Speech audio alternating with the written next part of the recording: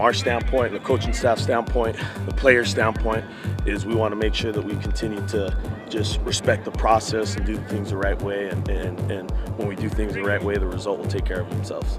Marcos Weeks, our running back, he's a returning running back for us. He was our leading rusher last year. He really emerged as a good football player last season throughout the course of league play and heading into the playoffs. He's a really tough player. He's a hard runner. He had a successful track season this offseason as well, and he's a guy who's extremely focused and determined, and his football IQ is starting to get a lot stronger. Our quarterback, Jacob Rodriguez, you know, he was a backup last year from a guy who broke the school passing record, Adam Chandler, and so he's eager. He's eager to get in there his senior year and do some good things, and he's had a really productive fall camp. You know, we worked a lot with him in the spring and in the summer and things like that, but his fall camp has been extremely productive, and he's been really dialed in and focused.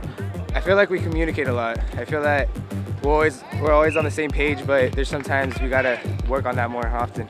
We're a solid team. We just need to put more effort into focusing on the plays and stuff. I feel like the run game is going to be a strong suit this year, honestly. With the amount of linemen that we have, knowing all the plays since last year, we're going to have a really good team this year.